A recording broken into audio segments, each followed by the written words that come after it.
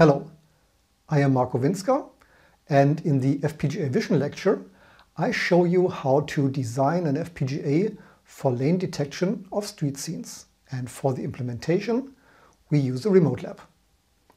In this video I will show you how to use a board that you can have in your lab. And you have to select the board, and I did some research and found this combination. It's actually two boards. It's an FPGA board from Terasic plus an HDMI receiver board that can be attached to it. Costs about $500 and let's have a closer look at it. The video input is on this additional board.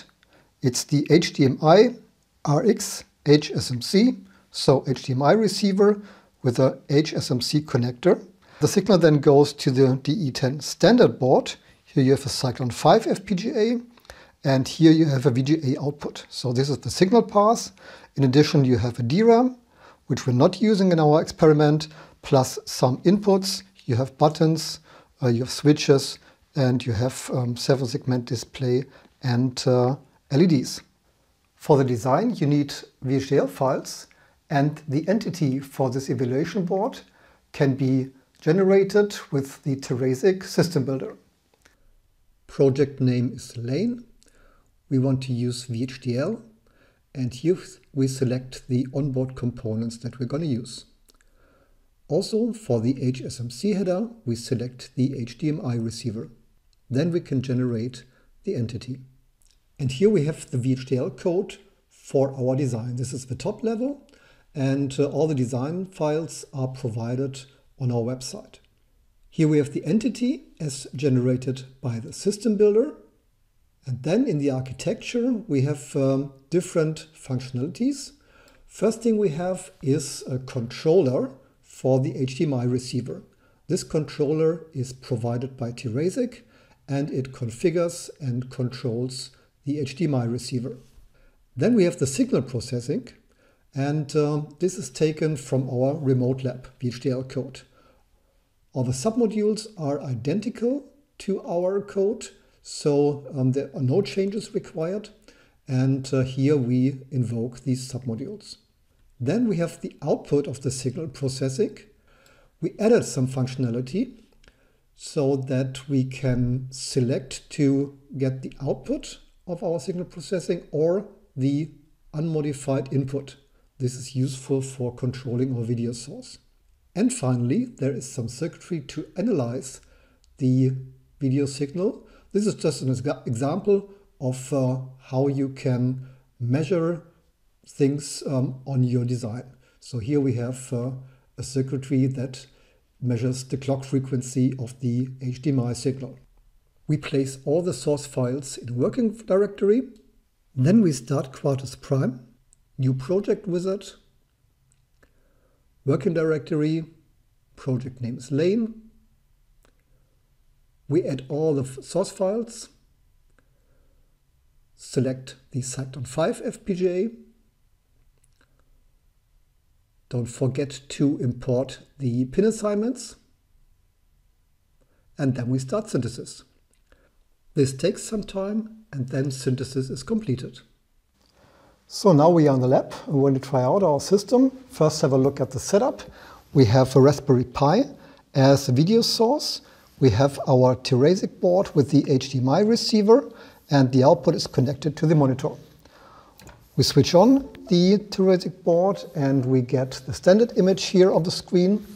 Now we program the FPGA with the design that we've implemented. Open the programmer, auto detect. We want to choose this device. Yes, we want to override it. Then we select the FPGA, change file, output files. There is our SOF. We want to program it and start. Now the image on the screen disappears, so we have our design loaded, but we don't see an output image yet because we have to run software for the HDMI receiver. And to do this, we change to the File Explorer, double-click on the batch file, and now the software is starting. And there we have it. This is the desktop of the Raspberry Pi. And here I have a small script to play a video scene. Double-click, execute, and here we have a video of a street scene. And now we can go to the board and switch on the processing. So this is the switch here, and you can see that we have the output of the lane detection. You can see the edges in the image, and this shows us that the algorithm is working. Also, you can see that on the board we have an indicator of FR74, so frequency 74 megahertz. This means that the board has detected the clock frequency of the 720p video. Now that you've seen the hands-on lab, we can compare it to the remote lab. The advantage of the hands-on lab is that you don't need internet access. You can use embedded or an external logic analyzer for debugging, and also use the LEDs and 7-segment display. You can make experiments with motion video, and for additional functionality, you have a DRAM memory on board. For the remote lab, you have also some advantages. There are no costs for purchases. It can be used free. You can use it anywhere where you have internet connection, so at work, at home, in the library, or even in a train.